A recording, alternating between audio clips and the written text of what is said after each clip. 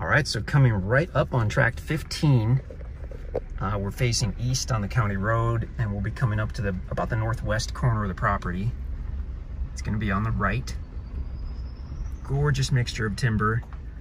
So not only do we have direct county road frontage along the entire north side, you've actually got a power line running along the north side as well on the property.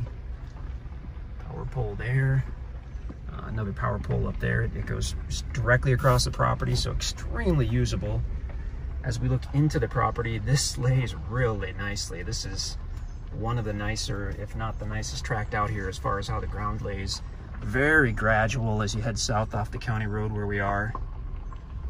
Looks like it maybe slopes up once you get in 100 feet, 200 feet, but I mean, even then, extremely gradual. Some big hardwood in there too.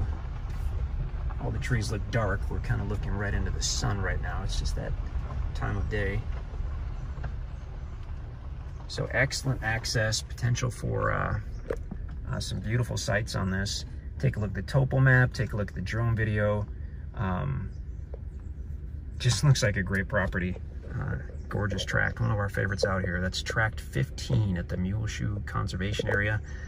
And we're actually only about a mile from the conservation area. So a couple thousand acres of additional land just around the corner, generally available for hunting and camping and fishing with the Little Niangua River.